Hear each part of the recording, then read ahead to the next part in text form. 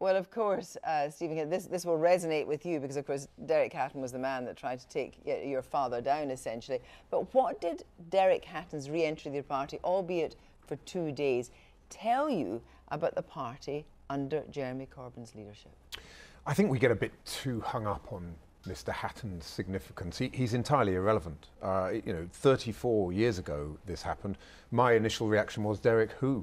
I mean, who is he? Where has he been for the last 30 years? I think we need to stop obsessing about the past in a sense, and start thinking about the future. Yeah, but you would have been happy to see Derek Hatton back in the party? I think that it's made a bit of a mockery of the disciplinary process, that this tweet has emerged which has anti-Semitic overtones.